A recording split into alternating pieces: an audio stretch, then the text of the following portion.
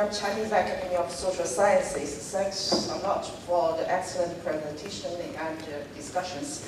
My question is that if the good law cannot be implemented, sometimes it's because of a social structure or political system existing there.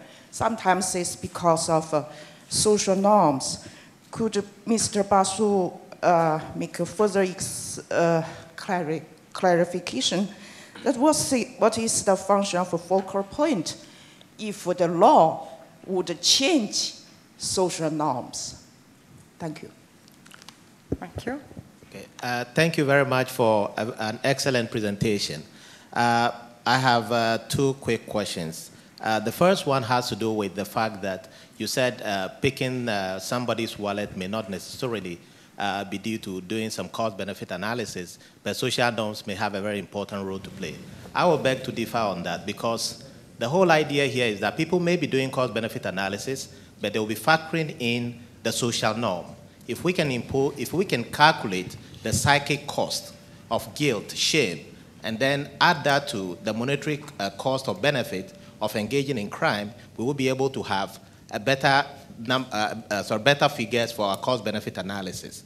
The second point is I would like to know your view on discretionary punishment, where judges are given big windows where they can make decisions as to whether to send someone to jail for 1 day or 25 years. I say this because in Ghana, people believe that judges are legally corrupt. They tend to jail people who are less privileged in society more severely than those people who are at the upper end of the social ladder.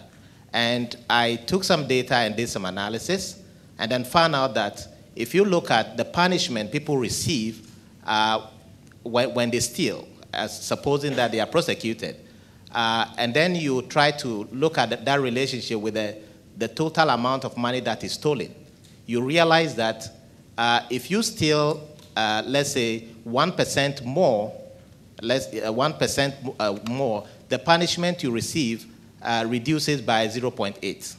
So the incentive is there for you to steal more than to steal less. So what is your view on discretionary punishment for how this is concerned? Thank you.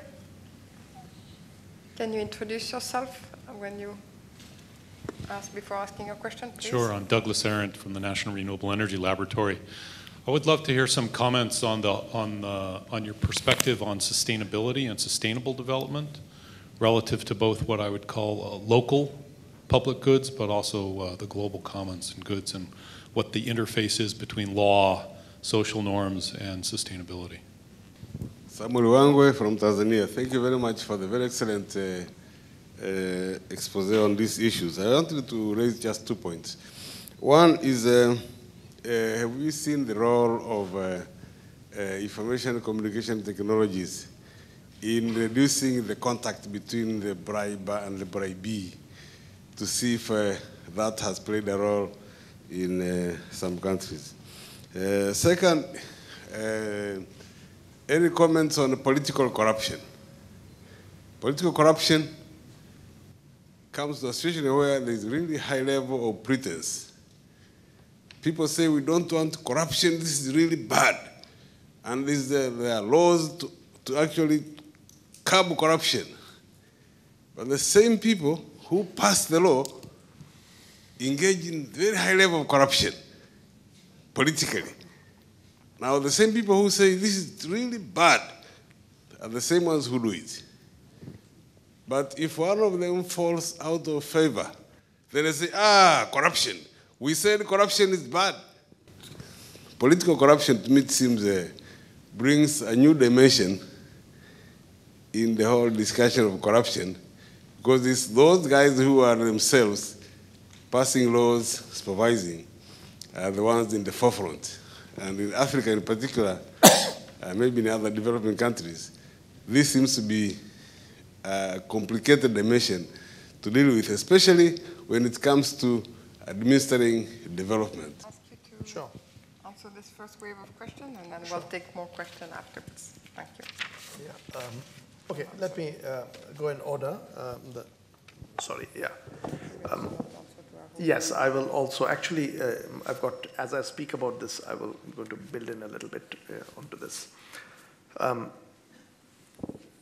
I'll just take a core of what you're asking. Can laws be used to change norms? And in fact, that question relates to both what a little bit of what Ernest said and what Haroon said. Is, before you, first of all, use laws to change norms, you have to be a bit careful that norms have very often come into existence for some reason. And there's actually some analysis, which is an evolutionary analysis of norms done by economists, which sort of endorses what Ernest was saying about the case of no fishing on Tuesdays. Some of these norms could have socially desirable effects. So the norms have come into existence because societies that had these norms have replicated and done better. So before, I'm sort of answering a pre-question to your question, that before you think in terms of changing a norm, you have to think a little bit about the norm's original role. Having said that, I also believe that there are many norms which came into reason, yes, for these functional, historical, evolutionary reasons, but societies change, but the norm stays on, and they become dysfunctional norms in society, doing a lot of damage to society, but they are still there. There you do want to bring in the law to change. Two ways of doing that. One is to directly use the law to just outlaw that kind of norms-based behavior, but the other one actually now relates to what Haroon was saying, is that certain laws can begin to change your mindset. The minimum wage law is an example. Even if it's not being implemented, it begins to change the way you think. And there is a very important contribution. This is from a lawyer, Cass Sunstein. He talks about the expressionist function of law. That law often takes the form of, not actually it's the hard law, what it says you'll do, and the police coming and catching you if you don't, but it changes your mindset and the way you think about a question, and that gets followed through that. So that's the way to approach social norms through law. The second question over there, the cost-benefit, I think we are completely on the same page, just that we are using the language a bit differently. So when I said that it's not narrow cost-benefit analysis, but social norms matter, what you're saying is that it is cost-benefit analysis taking into account the fact that some of the costs are normative costs. I don't want to behave in a certain way which will inflict stigma on me. And I completely agree with you. On the language, I can fuss a little bit about whether we should always use the language of cost-benefit analysis. I do have some hesitation on that. But when I would do an exercise like this formally, I would, I think, do it exactly the way you're suggesting should be done, that keep it as cost-benefit analysis, but enrich the notion of what constitutes cost and what constitutes benefits, and there the norms and the social stigma could come in. Agreed. On discretionary punishment and judges, this is a huge problem. In the end, even if you don't have discretionary punishment, which side has won, that verdict the judge has to give. And there's a lot of scope for a judge to be corrupt and do something in favor of the richer client rather than the poorer client. This evidence that you said, I've never seen it, but it's fascinating, that if you're steal a lot, your punishment will go down. It sort of fits in with some priors that's possible. You become a bigger player and the punishment goes down. What do you do about that? I wish I had an answer. But all I will tell you is that this simply emphasizes once again that these kinds of problems of corruption, once you bring in the police, the judge, and everyone, very often it's impossible to close it through pure cost-benefit rational argument. The social norms are also very, very important. People having different norms in their head. And that I'm going to relate, I'll come back to this just now in a moment and take the sustainability question, and I'll return to this. Again, sustainability is such a big topic that for me to jump and immediately be able to relate to what I'm talking about with that, I can't do. It will take me time. But I want to stress the last part of my talk, which I did not manage to go into, that for a lot of sustainability matters, again, the human social norms are important. And that brings me back to the previous question. To try to cure these problems entirely through taxation and benefits, you typically won't succeed. You can succeed with individuals, but the judge could be corrupt. So The norms are very important. All I can tell you how you change norms, I don't know. So I won't even pretend to say I know. But I do know that norms change. And that gives me hope that human norms are malleable. Example, when in the West, the norm started that you don't smoke in a public place. Initially, you may have actually laws that if you smoke in a public place, that you get punished by that. This was soon, there was talk that India would start that law, that you don't smoke in a public place. And my initial thought was that it's impossible to correct this. I mean, it's too anarchic a society, too free-floating a society, making this a law. After all, you can't have a police standing in each room, and that police can get bribed. You'll never get it. The smoking norm in India changed over a 10-year period. No one lights up in a crowded room. And you don't even need the law anymore. I feel a lot of our environmental behavior has to rely on human thinking changing. Trouble is, we have very little understanding of what leads human thought to change. One of the reasons why we chose this year's World Development Report on this topic is precisely because of my own belief that the way we think, the mental models we carry in our heads are extremely important, and you cannot solve this entire problem from the petty criminal to the judge. You can't solve it all just by changing the punishments and jail terms. You won't do it. In the end, you do need to work on human norms, and the first step in that is understanding, and that's what we are trying to do. And finally, technology to reduce contact between briber and bribee, certainly, it's extremely important. And these very, very simple things have already begun to change the landscape of a lot of corruption. One of the things that is being used in India in quite a sophisticated way is a biomarker system for identifying individuals. It's called the Aadhaar program. And this is being developed by some of the best software minds. Once this comes into place, again, the expectation is that for a lot of basic benefits, the human contact will be minimal. You will be recognized by your retina and your fingerprints, and certain transactions will take place. Money will move into your bank account by the recognition when you go and identify yourself. So that's very important. On political corruption, I have one word, one little thing I have to point out.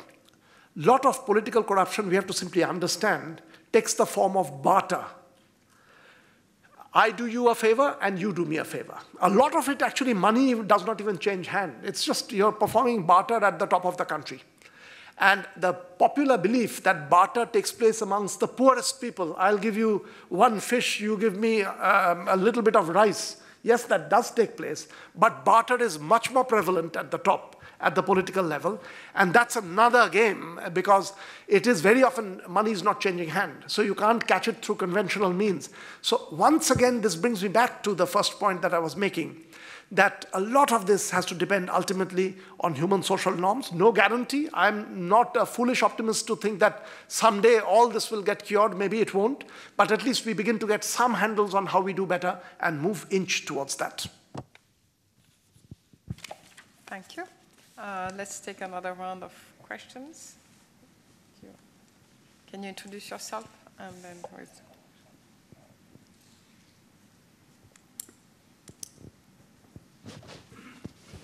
Thank you, ma'am.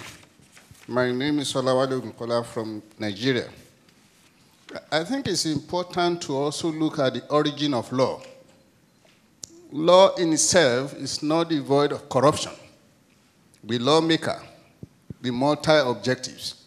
And we've seen situations where some laws are not comfortable to lawmakers, and they make the law weaker, just to buttress the political kind of problem that we have.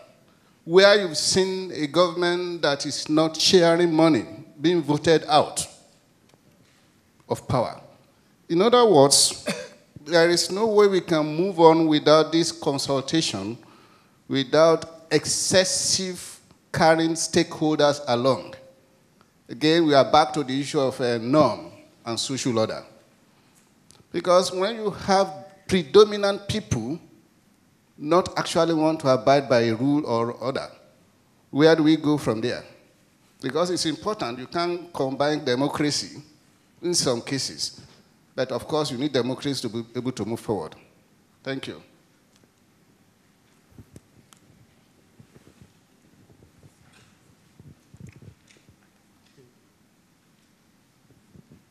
Thank you very much. I'm Peter Quarty from University of Ghana.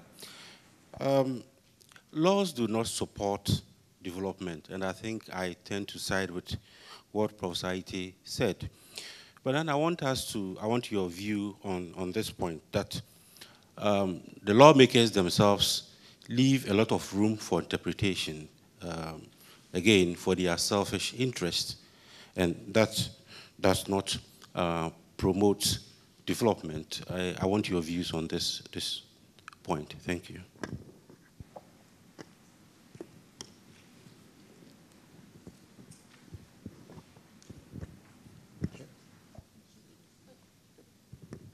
Thank you. I'm Fundi Chazibana from the National Treasury in South Africa. I mean, the one interesting thing to me is, why do lawmakers often write laws that they can't implement? Which brings us into the area of credibility, because that does undermine whether a law can be effective or not. If members of the public know that there's not enough resources to implement, we find this in South Africa with regards to municipal bylaws. You have these bylaws, but because you're contravening the law in your own house, in your own car, the cops can't find you, and therefore you can go about sort of your usual day-to-day.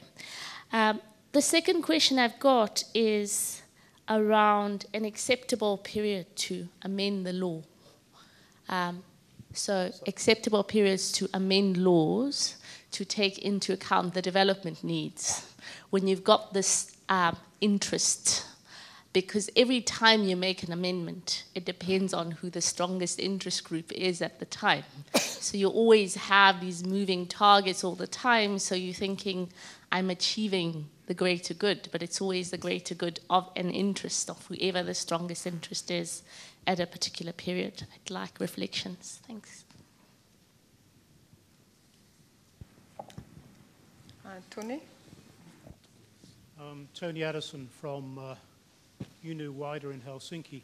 Kaushik, we have a lot of young researchers here at the conference, and they're all thirsting to write great papers. So my question to you is, what topics should they be working on that are going to produce those great papers? Thank you.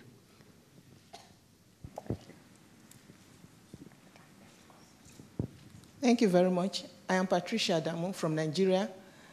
From the discussion of Professor Basu, it's get towards the masses, the individuals, you know, the citizens, trying to change the social norm.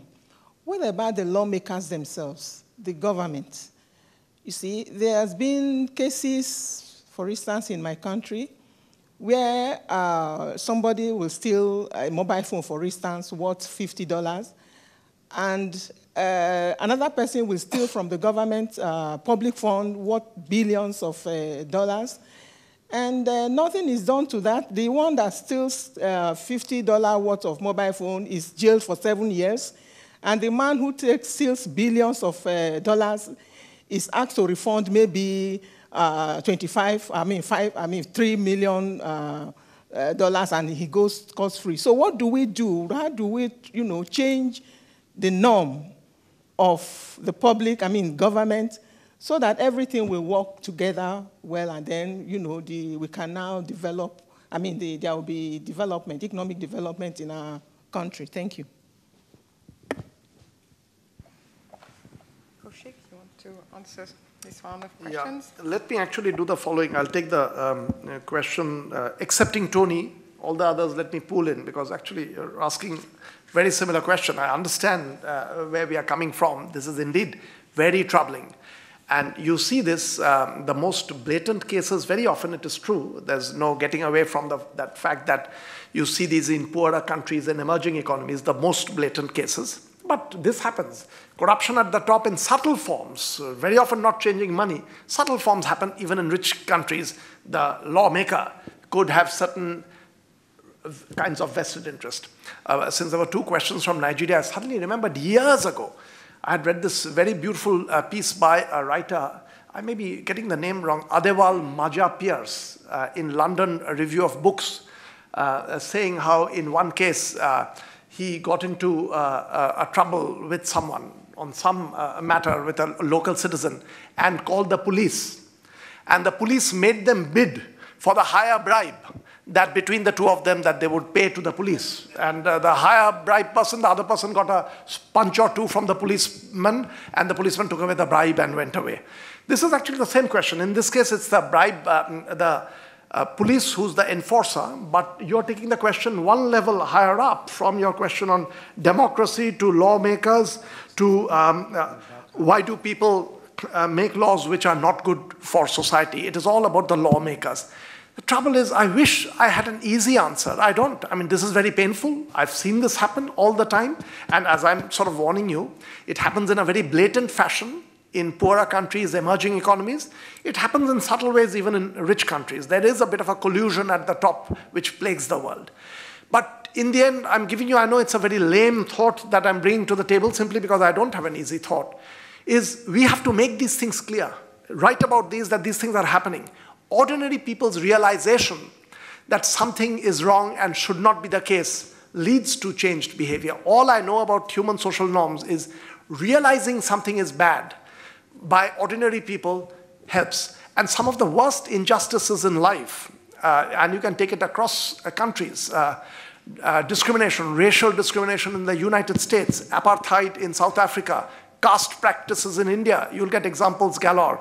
The way these things persist over time is you lull people into believing that what's happening is normal and correct. It's when that thought breaks down, you realize that this is not normal. I've been lulled into believing that this is normal, that change comes. And I'm taking all the sort of questions that you're bringing on the lawmakers, is making people aware that, look, don't get lulled that the lawmakers are the ultimate authority thinking of the social good. They are very often not doing that. And that kind of social activism to me is very, very important. You have to stop people from getting lulled into believing things are right. I can give you examples galore of how most of the biggest injustices in life continue simply because the person who suffers does not realize that it's an unjust suffering. You take it to be dished out from heaven or whatever, and that's why you're there. So just the awareness is welcome. And now finally, to Tony's question, topics that students should work on. There's always a bit of a tendency to think of topics which are of interest to you, meaning to me. I didn't mean Tony, interest to me, and suggest those topics. But I can tell you currently the sorts of things which are of great interest to me, a couple of things I can tell you. And I'm going a bit beyond this lecture. And this is of interest, hopefully, to WIDER, to the World Bank and all. One mistake, I feel, the microeconomics, macroeconomics divide has done in the policy-making field, where we do need a lot of fresh thinking. Very often, when you have a program which is a micro-intervention to help people, so some nutrition program running in 1,000 villages in South Africa or Tanzania or somewhere, or an employment guarantee program running in 5,000 villages in India. The way we usually analyze these is you send researchers. If they are sophisticated, they'll do randomization, take some places where you have this intervention, other places where you don't, you see the effect of this. If you can't randomize, you just collect data in that village and see what has happened in that village. One huge mistake happens through this, and where we need a bit of innovative research. Suppose you're running a program, I don't know, some intervention in 1,000 or 5,000 or 10,000 villages, employment intervention or something else. Let us suppose you find that it's successful in these entire 5,000 villages. People's nutrition level has improved, poverty is less. Usually we end by saying that the program has succeeded. What is forgotten is to run a program like this in an economy has macroeconomic implications. The fiscal deficit could be going up. You could be generating monetary expansion while you do this. And if you keep that in mind, it's entirely possible that in these 10,000 villages, the program succeeded. People have risen out of the poverty line. But in another 50,000 villages, which had nothing to do with this program, where the side effect of this, which is in terms of prices rising, that reached and nothing else reached, where more people have gone into poverty. One reason why poverty eradication is so hard, we have so many programs running, I believe, is because we have this cleavage between the micro and the macro analysis means we very often forget about the side effect, which takes place 2,000 miles away in another village, where these people are not there, but through the macroeconomic channels, an effect has gone over there. I've now come away from both my India experience and now that I work in the World Bank and see a lot of these programs. We have to begin to marry better the micro-macro bridge. And that is what, after all, a profession is. Just going to the village and seeing people are better off, anyone can do. You don't need a hard profession for that. But the strange channels through which this can transmit and go elsewhere, the profession has given us certain tools of analysis. These tools are not easy. These macroeconomic analysis across sectors is difficult, but this is a very important topic in an area where you can get a lot of impact coming out of that. So this is one broad area, the micro-macro divide, and I've been trying to push the World Bank to do a little bit more of that. Another area, and this is, of course, comes a bit from my orientation. Historically, economics was, 2-3 minutes more, I can take over this. Historically, I do believe that economics had erred on the side of excessive theory. You just did theory, very little sense of the way the world is panning out. It's very welcome that this has changed. The amount of data we are now generating around the world is huge, a lot of understanding coming out of this. But at times I'm worrying that we should not make the mistake of pushing to the other extreme and doing a data, not data-based analysis, but a data-waved analysis. You collect data, wave the data, and then you go and implement some policy. Data-based analysis means when from the data you're going to a policy, you actually have to think a lot of what the data says. And that's where you do need some analytical thinking. And so I'm not giving you specific topics that I can give you over coffee after the break.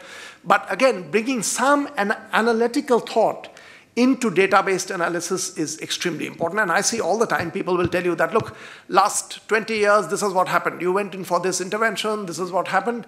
Therefore, and very quick jump to tomorrow we should do this. To me, that therefore very often is a non sequitur.